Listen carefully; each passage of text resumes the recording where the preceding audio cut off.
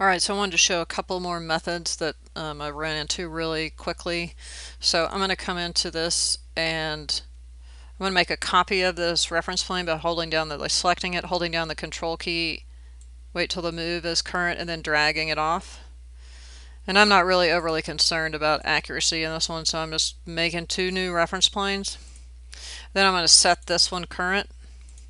And I'm going to be real sloppy here, so y'all be more accurate. I'm just going to draw a start end radius arc right here, so just pull it over.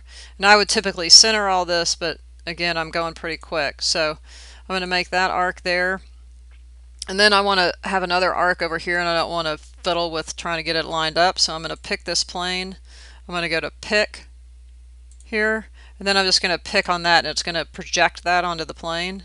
And then I can come in and sort of pull this out so it's centered. Alright, now if you have structure underneath and you have to make another surface on top, you can come along and use the offset.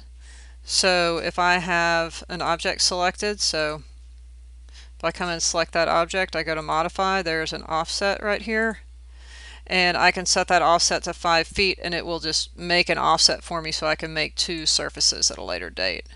So right now I can pick that and go to create form, and it'll create a form.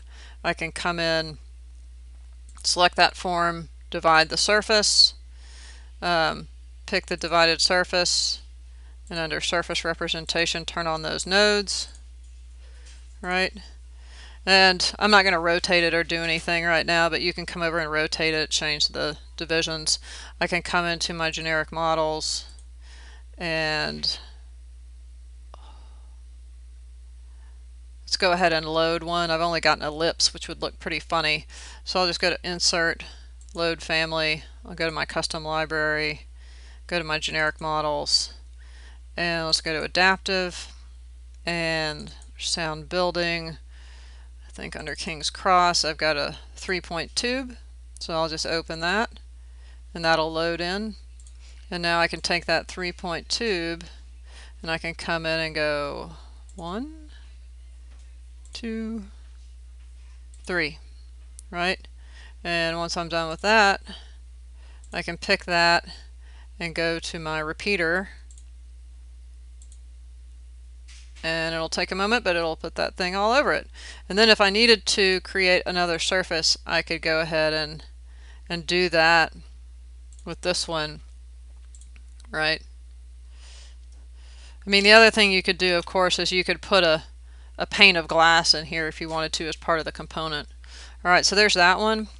Another one is if I come in here and put a reference line in, and I'm just going to plunk a reference line down on the ground plane, right?